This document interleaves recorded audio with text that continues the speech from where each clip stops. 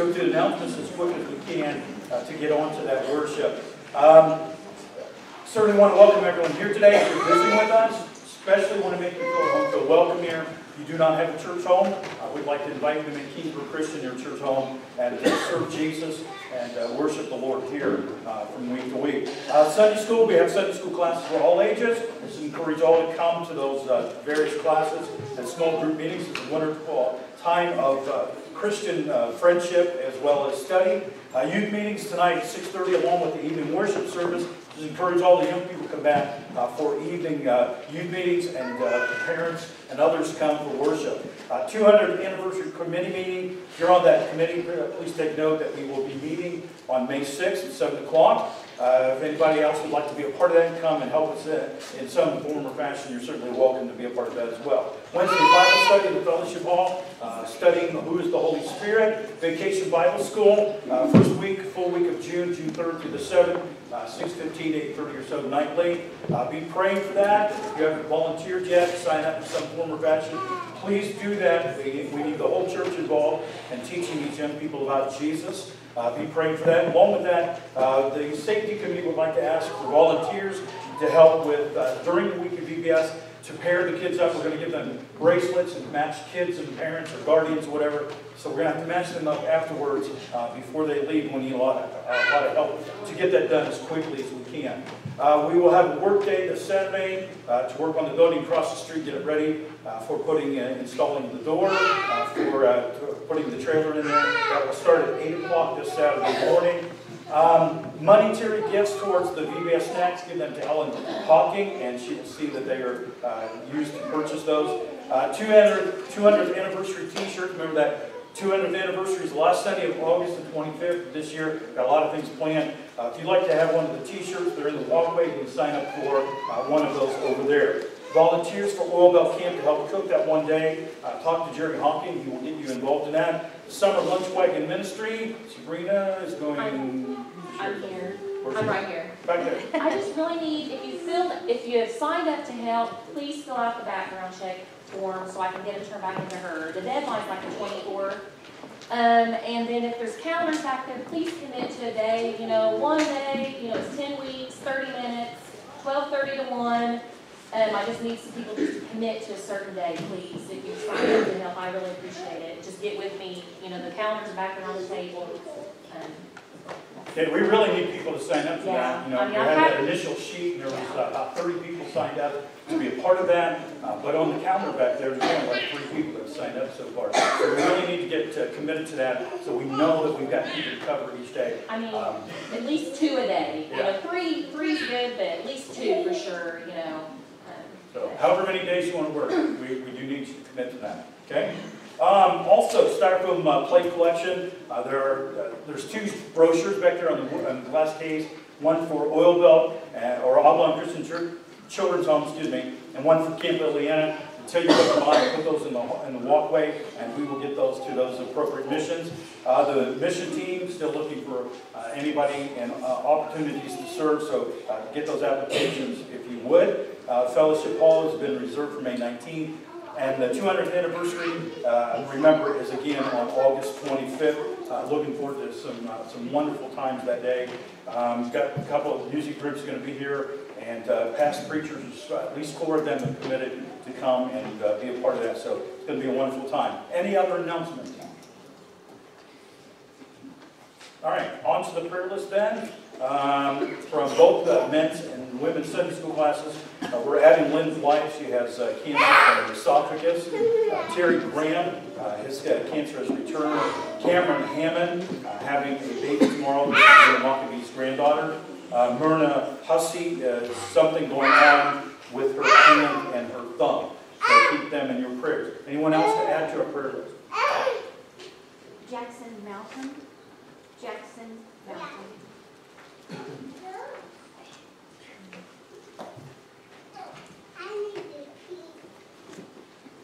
Okay, and he's a 5th grade student that's been sick for quite a while. okay.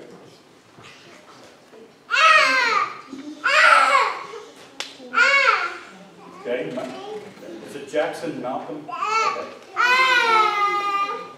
Okay, anyone else? on to the birthday list then. Happy anniversary, or happy birthday, excuse me, to Greta Hawking, May 5th, to Alyssa Hawking, May 6th, Lola Metter, May 6th, Andrea Venus, May 7th, and Olivia Peach on May 9th. Also, a happy anniversary to Tony and Lori Abel on May 6th, and Roger and Sherry Kiefer May 9th. Any birthdays or anniversaries not the bulletin? All right. We do have VBS, I think I skipped that myself, VBS music practice tonight, and anybody's welcome to come.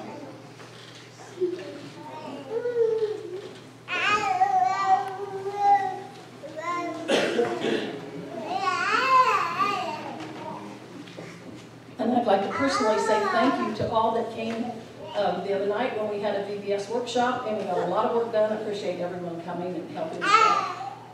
We're getting ready. It's almost there. It's less than a month. This is what? The 5th. And it starts the 33rd. So pray for us, please. Let's stand and sing, Lord, and lift your name on high.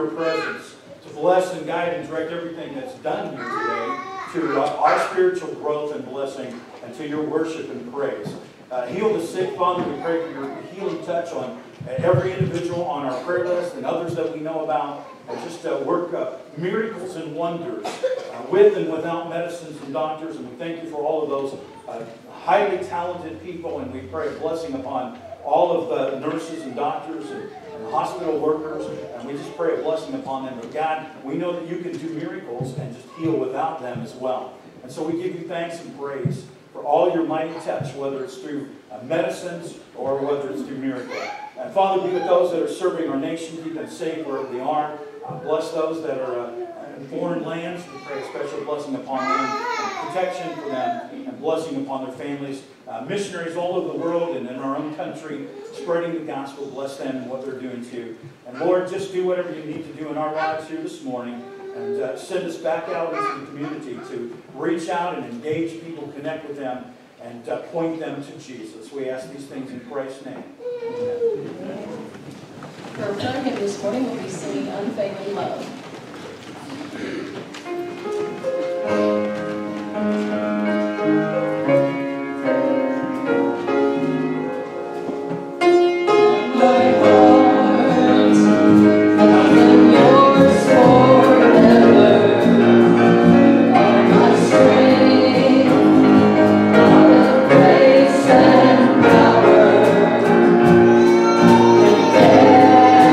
Everything you hold in your hands.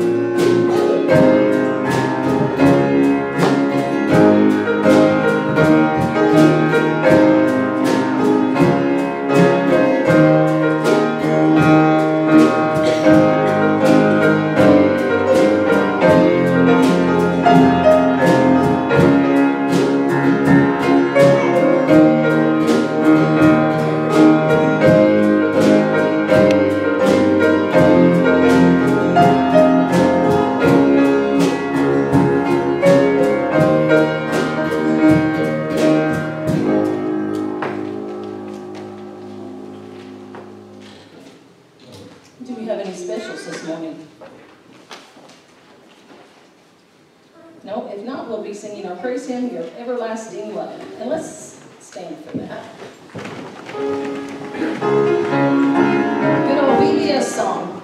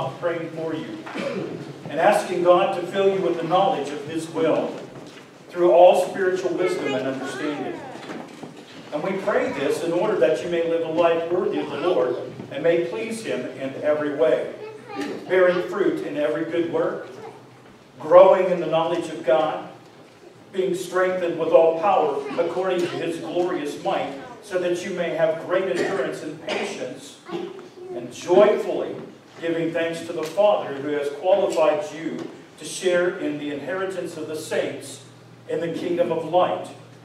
For he rescued us from the dominion of darkness and has brought us into the kingdom of His Son, whom He loves, Christ Jesus, in whom we have redemption, the forgiveness of our sins. Father in heaven, again, as we come into your house this morning, Lord, we thank you for the blessings of life, for the creation around us, for all that you've given us here on this earth. And Father, especially for this time that we have, you get around your Son's table again, to remember the sacrifice, the suffering, the pain, and all he went through for many long hours, so that we might be free of sin. Father, we are so thankful as we break this bread and take the cup this morning, Lord, realizing what it does represent. Father, we ask this morning that you be with each one here, that your presence is felt in all of our lives, that we look at this time as a time to reflect on Christ and his example of a sinless life, a life of service, and Father, just a life of love and forgiveness. We pray, Father, now that as we enter a new week, that we reach out to those that need to hear the word about Christ, his love and forgiveness, and that we are more bold in our faith.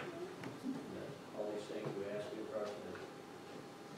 Our Heavenly Father, we do thank you for this Lord's Day, the sunshine you've given us this day, and this opportunity we have that we can gather together in your house and sing praises to you. And listen to your word, that we may take it into our lives, that we may live the way you want us to live, and to tell others about you, and how important it is to have you in our life.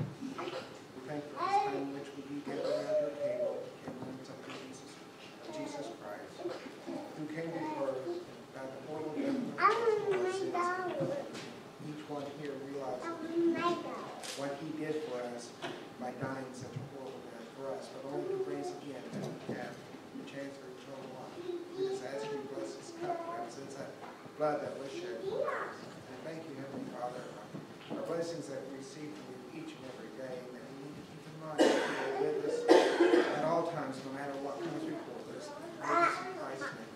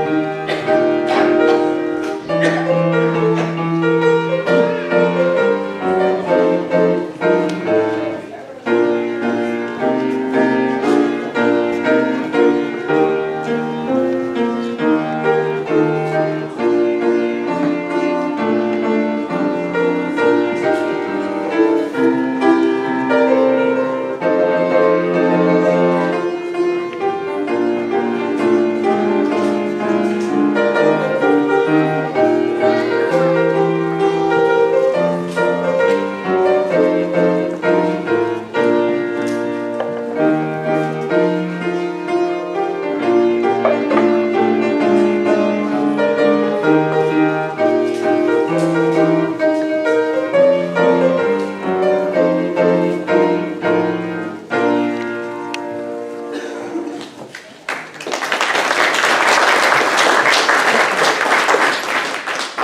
the redeemed of the Lord. Hey, if you got your Bibles, turn with me to Galatians chapter 3. Galatians chapter 3 is a great passage of Scripture. I want us to pray before we begin, because this is maybe one of my more difficult messages in terms of the complexity of it. And I want to understand it, and I want everybody here to really gain and understand this as well. So let's pray and ask God to bless what we're doing. Father, we thank you for this opportunity to be in your word. I pray that you would speak to me through the message this morning and speak through me. And we pray, Father, that we would all, myself included, have spiritual ears and hearts and minds to hear what you would have to say to us, to teach us from your word this morning. I pray for your Holy Spirit to guide every word I say and every word I don't say, and to guide and direct every word that we all hear and every word we don't hear. Do whatever you need to do in my life and the lives of all of us here this morning, Father, with this message. We ask this in Jesus' name. Amen. So last night, David, Emily, and the kids and we're sleeping, and it's 1-something in the morning, and there's a knock on our door last night. I was wondering how to start this message, so here we go. What time was it, Dave? About 1:30, wasn't it? About 1:30 last night, somebody knocks on our door. That's not usually a good thing. And I'm thinking, who in the world would be knocking on our door? It scared us because we were all asleep, you know. So David ran into the bedroom and said, wait a minute. And so he comes back, and so I opened the door, and standing before me is a Wabash County deputy sheriff. The question is, what's his purpose in being here? Right? It's like, I didn't think I got caught, you know. But it happens. Anyway, long story short is, we live at 6269 4th Street, and he was looking for 6282 4th Street. Had the wrong house. But we found what his purpose was in coming. And so that's the message this morning, is I want us to look at the purposes of God. God has a reason for everything he does. He does everything on purpose.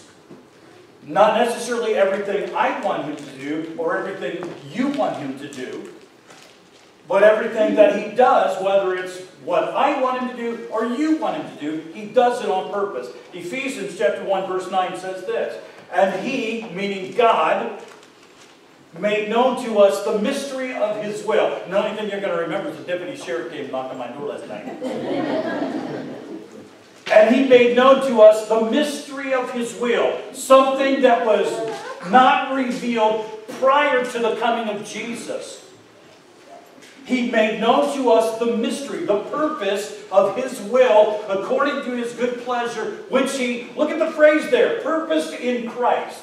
God did something through Jesus on purpose. In fact, he did several things through Jesus on purpose, and that's what we need to learn. We need to understand and grasp hold of this great spiritual truth. So we go to Galatians chapter 3. I want to begin with verse 19. Now, I'm going to read this whole passage, and then I'm going to pick it apart for 3 particular things, and then we'll go home and take it with us.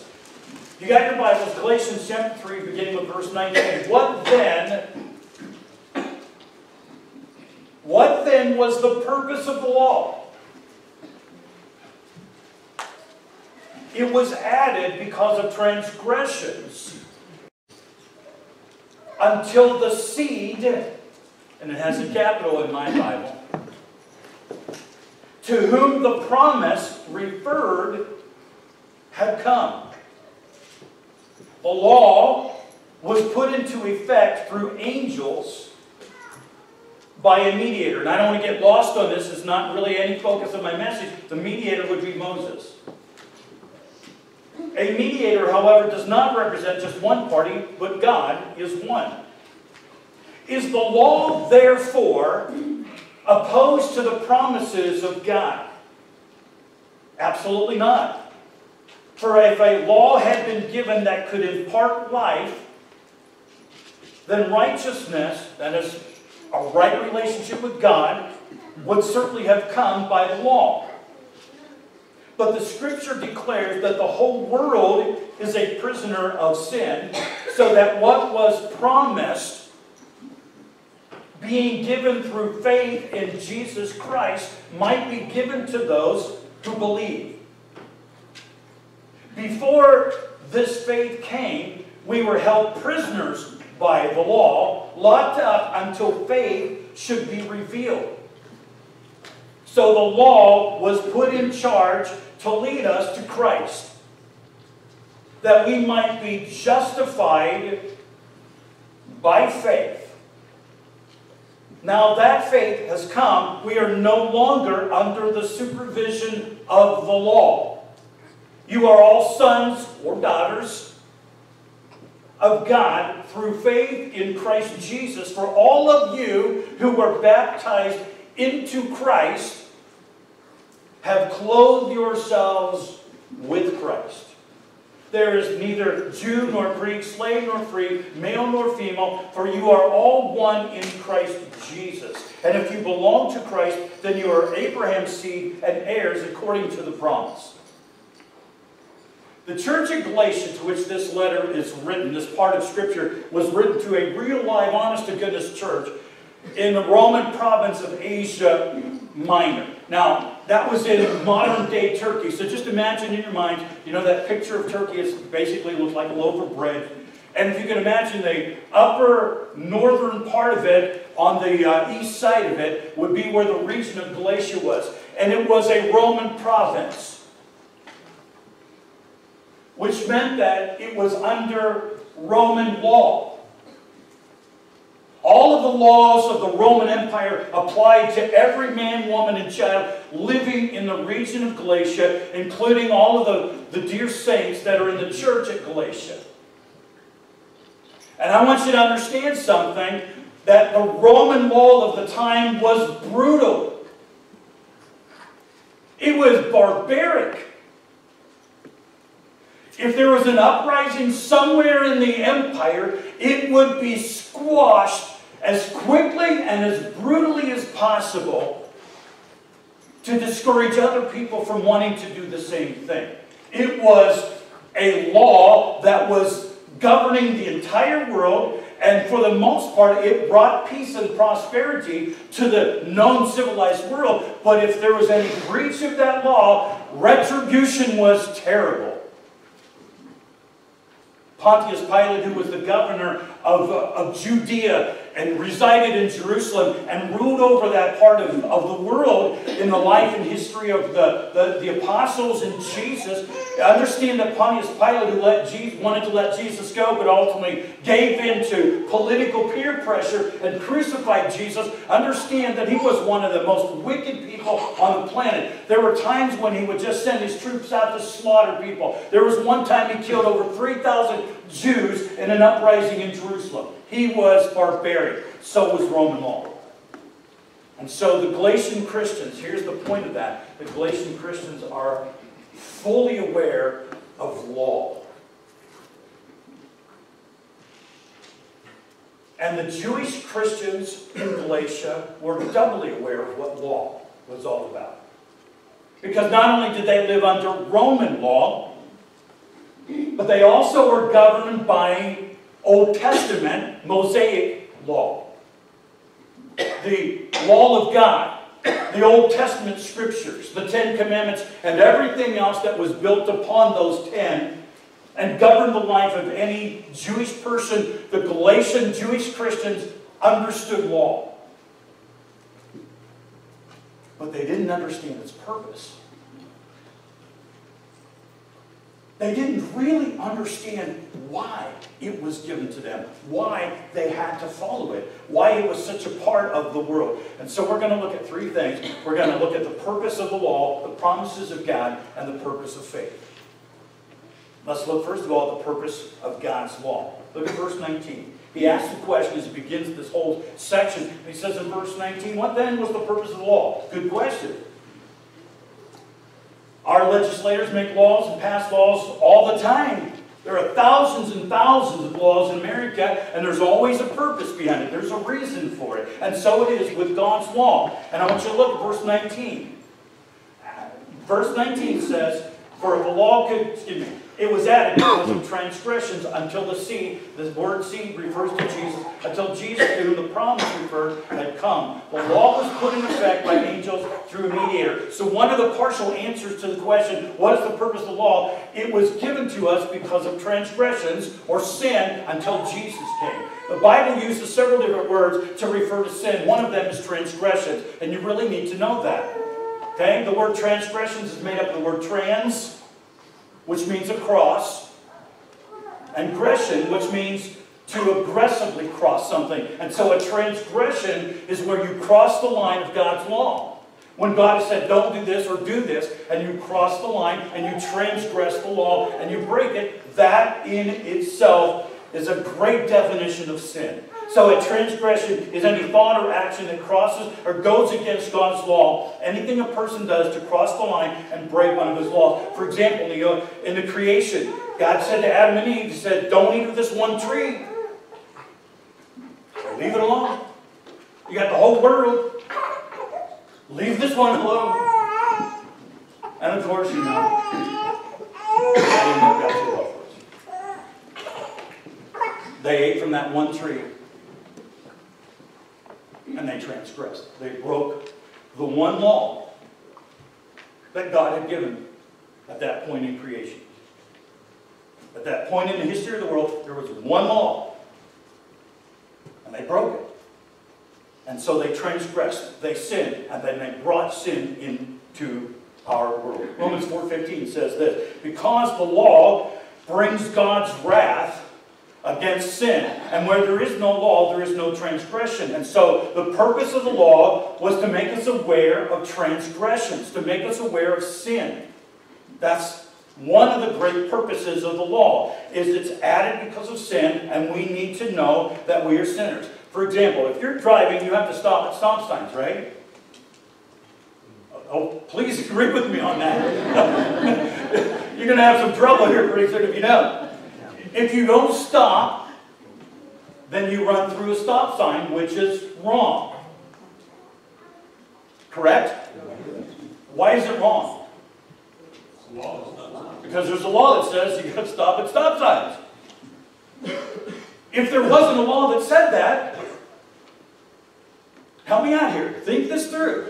If there was not a law that said you had to stop at stop signs, but there were stop signs all over the place, what could you do? You could just drive past them, and would you be doing anything wrong? No. Why? Because there's no law. And so the law was given so that we could see ourselves for what we really are and our need. That I need a Savior. There's something wrong with me that I can't fix. There's something wrong with you that you can't fix. My mom can't fix it. My grandma can't fix it. My wife can't fix it. Nobody can but Jesus. And so the purpose of the law was to point out sin, to make us aware of sin so that we would see our need for the Savior. So transgressions or sins are only transgressions and sins because there's a law from God that says that it is. Romans 7:7. What shall we say then? Is law sin? Almost sounds like law is sin then, right? The law is not sin. The law just points out what is sin. Certainly not. Indeed, I would not have known what sin was except through the law. For example, in the scripture itself, for I would not have known what coveting was. By the way, please tell me you know which one of the 10 that is. Somebody shout it out. One of the 10 commandments, thou shalt not covet. Which one is it? It's the 10th one. It's the last one. Okay, study up on those. All right? I would not have known what coveting really was if the law had not yet. Don't look at them now. Listen to this. This is tough stuff. I would not have known what coveting really was if the law had not said, do not covet. The thought would never have occurred to me that coveting was wrong. Had there not been a law that says, do not covet. Now there is. I have to know what that is, right? I have to figure out what that is. I have to know what that is so that I don't do it. Because if I do it, then I sin. And if I continue to sin, then I'll be lost. Verse 19, back to our main text, Colossians chapter 3. Back to Colossians 3:19. The seed, meaning Jesus, to whom the promise referred had come. Verse 21, is the law there opposed to the promises of God? It sounds like the law then is this bad thing, and it's not. The law actually points out the need for a Savior, which is one of the great promises of God. Verse 21, for if the law had been given that could impart life, then righteousness would certainly have come by the law. But the law can't save you. The purpose of the law is not to save you. The purpose of the law is to point out your sin, your flaws, and your need for a Savior. To point you to Jesus. The law cannot save because you can't keep them all. If you go back earlier in the book of Galatians and you read through that, if you are going to be saved by the law, you have to keep all of it perfectly. And nobody can do that except Jesus. No one can keep the law of God perfectly except the Lord Jesus. Verse 22, Galatians 3:22. But the Scriptures declare that the whole world is a prisoner of sin. Sin controls people's lives, doesn't it?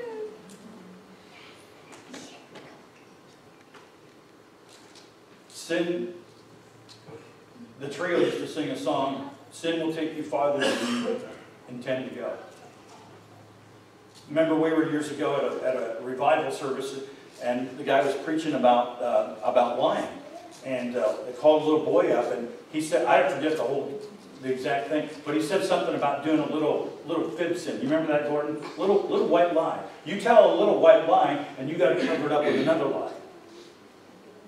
And then you got to cover that one up with another lie. And the next thing you know, it's a big old mess. And it's controlling you.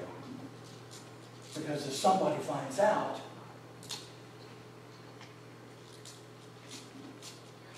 sin controls. Everybody is a slave of something or someone. Everybody. The question simply is which, or what, or who. So not only is all of sinful mankind a spiritual prisoner of the law, but it also controls all of their lives. That's why the world outside of the body of Christ, outside the church, is so messed up. Sin is controlling the entire planet. Romans 6:16. Don't you know that when you offer yourselves to someone to obey him as slaves, you are slaves to the one whom you obey? If you come up to a person and you say, okay, I'm going to be your slave, then you're now obligated to do whatever they tell you to do, right? That's not real hard to understand. But he goes on to say, whether you are slaves to sin, which leads to death, spiritual death, hell, or obedience, slave to obedience, which leads to righteousness. Choice is yours. Romans 7:8. The sinful mind is hostile to God. People who are not saved, who are not in Jesus Christ and filled with the Spirit of God, they're hostile to God. That's why the world hates Jesus and hates Christianity so much. And they wanted to get Christ and Christianity out of the schools and out of the workplace and out of the public eye. They just want him to go away. The sinful mind is hostile to God. It does not submit to God's law, nor can it do so. And those controlled by the sinful nature cannot please God. Verse 23, Galatians 3:23. Before this faith came, we'll get to that here in a moment. We're still on the first point. Before the faith came, we were held prisoners by the law, spiritually speaking. And a lot of people are not only spiritually prisoners of the law and their lives controlled by sin, but they are addicts and all kinds of things. It physically controls them. It mentally and emotionally controls people in a lot of different ways as well. The law of God makes spiritual prisoners of everyone who breaks it. That is, everyone who sins, which of course is everyone. Verse 23, we are locked up, spiritually locked up by the law. Until the faith should be revealed. We'll get to that in a minute. Verse 24, so the law was put in charge to lead us to Christ. You see that? Please, everybody, see that. The purpose of the law is to point out sin and to lead us to Jesus. Because once you look at the law and you see that you're a sinner, then you obviously need a Savior. The whole point of this, if you're thinking this sermon's not about Jesus, you're wrong. It's about Jesus. It's all about Jesus. The law of God, the Old Testament law, is to point us to Jesus, to show us that we have a sin problem in our lives and we need someone to save us. We need somebody to rescue us, to show us that we are powerless. We are slaves to sin and we need to be freed from it. And the only one that can do that is Jesus. He's the only one who has done all that God requires in His law to rescue and redeem us from sin and from the law and its consequences. Verse 25, we're almost done with this first point. Now the faith has come.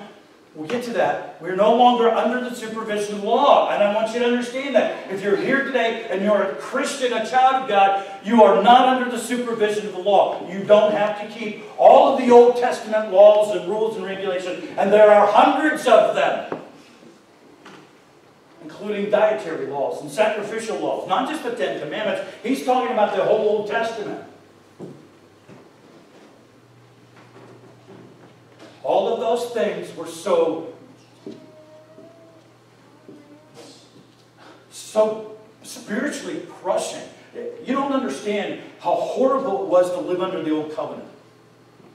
Literally, if you sinned, every time you sinned, you should run to Jerusalem, to the temple, and offer sacrifice. Every single time. Do you realize that? How many of you would be there with me all the time? Some of you are lying and you know what. Okay, yeah you would. You know what I'm saying? I would be there all the time. And see, without law, people just do what they want to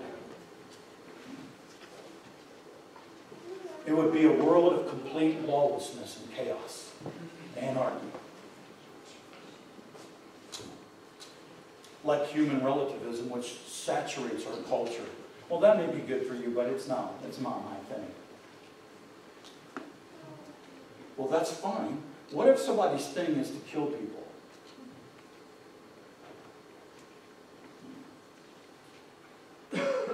Have you ever thought about how absurd that whole relativism thing is? There's no absolute truth. Well, what if somebody felt like they just wanted to go around killing people?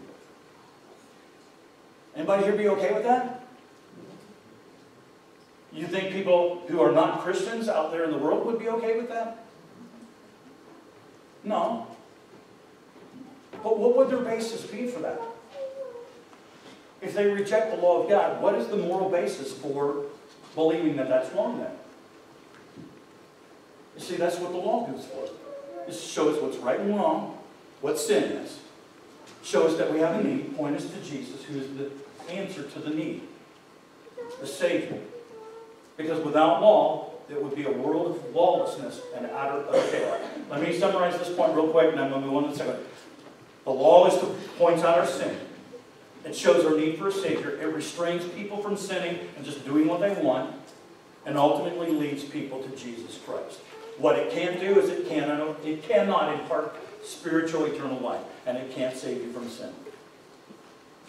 So personally, you need to realize this. You need to be completely all over this.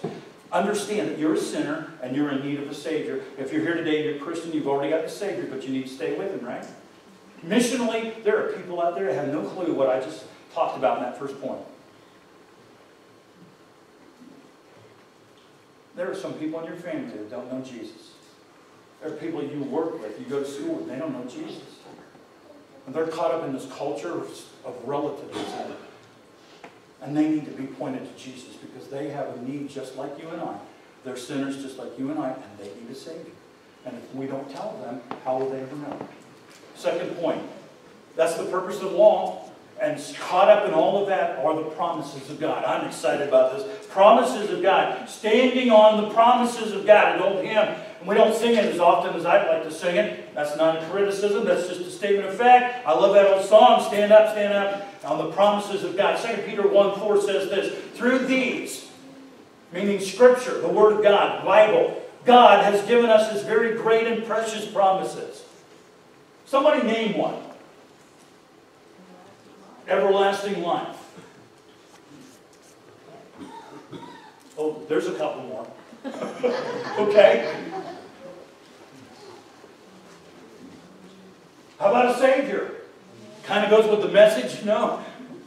There's going to be a Savior. I'm going to send you a Savior, and He'll save you from your sins. I just read in, did you catch that when I read in Colossians for communion? He sent us Jesus, who has taken us out of the kingdom of darkness and into the kingdom of light of His Son, Jesus. We have so many great promises. Look at this passage. I just want you to catch this real quick. This passage that I just read is saturated with references to the promises of God. Hang on, verse 16. It says the promises. Verse 17, the promise. Verse 18, a promise. Verse 21, the promises of God. Verse 22, what was promised? Verse 29, according to His promise. He's talking about the law and the promises of God, and then we're going to get a slide here in just a moment into faith. The promises of God. Where would we be without all the great and precious promises of God?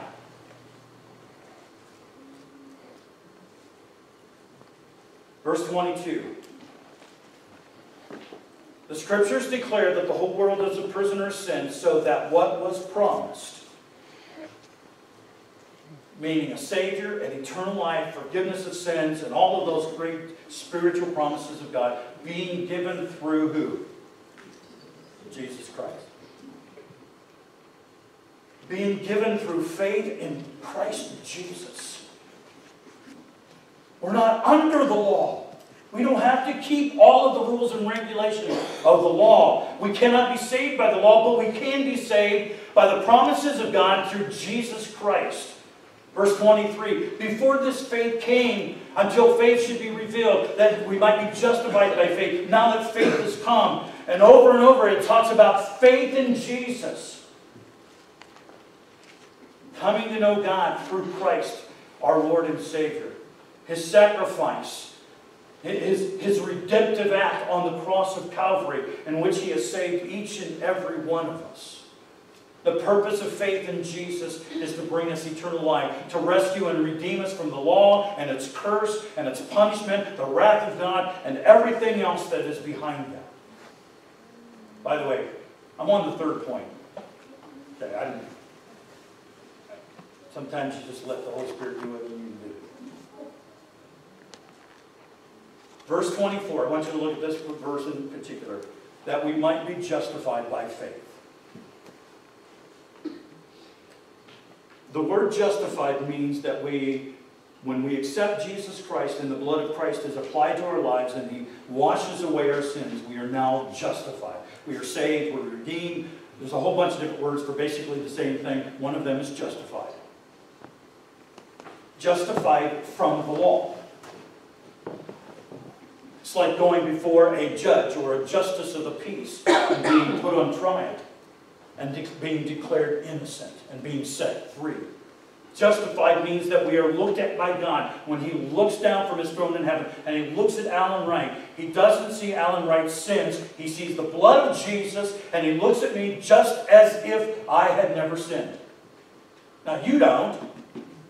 And other people on the planet that maybe I've offended or something in some form, sometimes they don't forgive, but God always does. And you might look at me and you might remember something that you don't particularly like that I said or did, or something else about me. But when God looks at me, He sees the blood of Jesus. He doesn't see my sin. He looks at me just as if I had never, ever done anything wrong.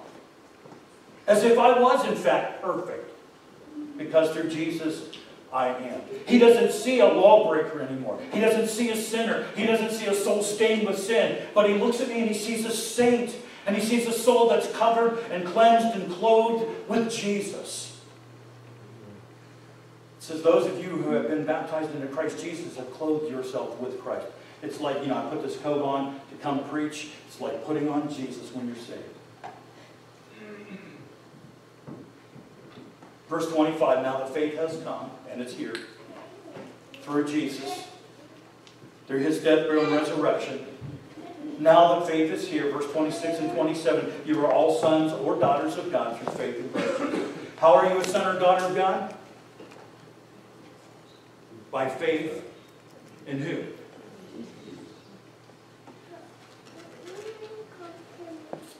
Remember when I was growing up, Christian Church in Crafton, and I think about that church a lot. It's a wonderful church. It really was. Small church in the middle of one of the boroughs of Pittsburgh. We always got little attendance pins. Yeah? Anybody old enough to remember those little attendance pins? Some of your life. If you would go to Sunday school or church and you not miss, and back in those days you couldn't bring a Dr. Who or something. You couldn't miss. After like a year, you get a little pin. I remember a little round pin. You pin it on your shirt or whatever. Wear that. And then after you got another year, there's a little thing you could hang on the bottom of that. And then if you got another year, you can hang another one under that. And then, some people had, you can win all the attendance pins in the world, and they won't save you. Now, you should be in church to worship God and Jesus. But coming to church, in and of itself, doesn't score you any points with God for salvation. You should read your Bible every single day. You should pray every day. That doesn't score you points with God in terms of salvation. You should witness to your neighbors about Jesus Christ. But that doesn't score any points with you in God in heaven concerning your salvation. Your salvation was completely bought and paid for by the death, burial, and resurrection of Jesus. And it's all by faith in what He did. It's a little subtle difference between being saved by... James says faith without works is dead. It's like splitting hairs. If you're saved, you serve. You ever heard anybody say that before? And if you claim to be saved and you don't serve, then I have to have a question mark about your claim to be saved.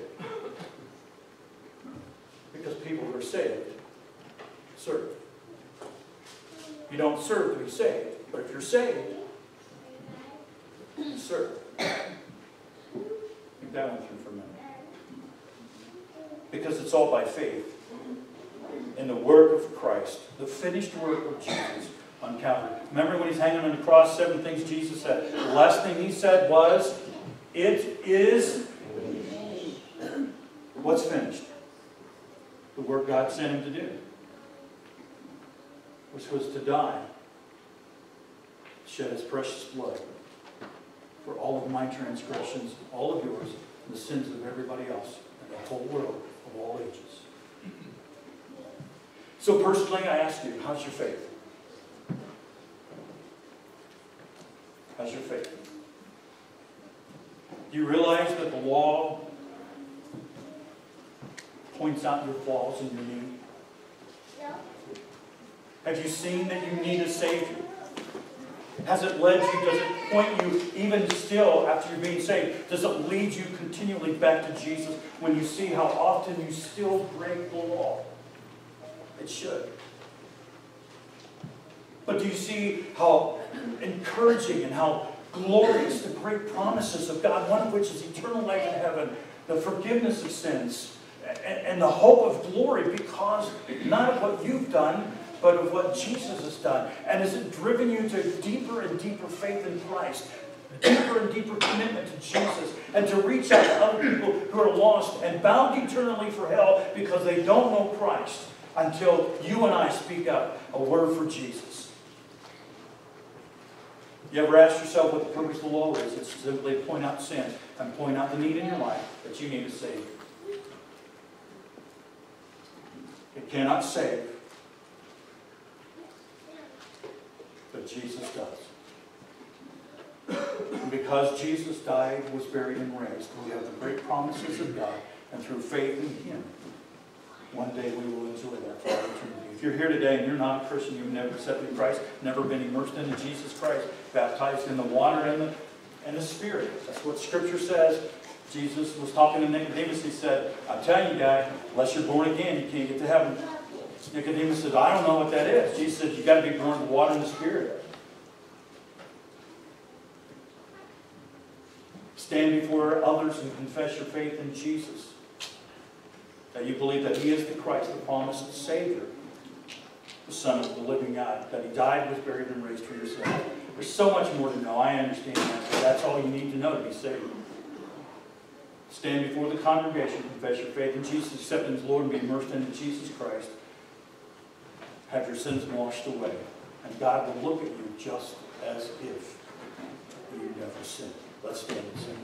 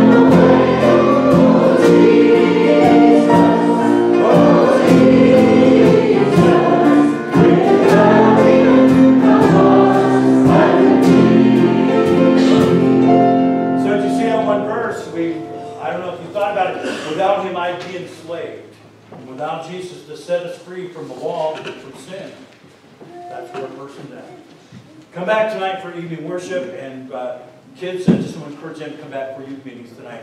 All that at 6:30. Music practice is at 5:30. If you want to come before that too. Father God, we thank you for Jesus. Without Him, we would have nothing. We would be nothing. There would be no hope.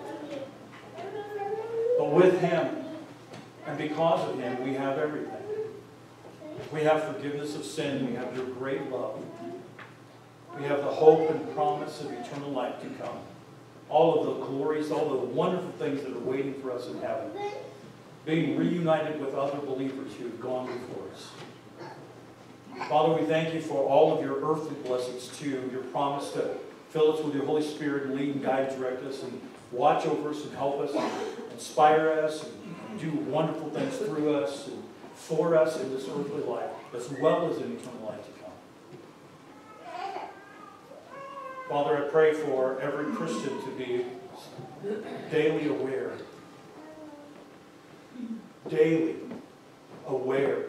of their sinfulness.